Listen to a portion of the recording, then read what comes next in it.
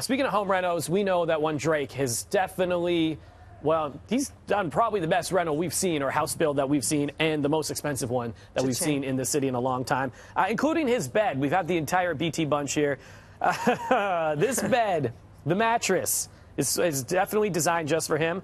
It's about $550,000 Canadian. It's a Hostens, which is a Swedish bed maker. Wow. The Grand Vivitas mattress was made specifically for Drake. Includes horsehair, wool, cotton, and flax. They're also engineered to feature higher springs and more coils that provide extra support. Here's the deal. It weighs about half a ton and took 600 hours to create. They say these products last between 50 to 100 years. And after you purchase it, a team of employees will come and flip and massage your mattress 3 to 5 times a year, free of charge. Well, it should be. Yeah. Only 3 to 5 times? They should come by every other Tuesday.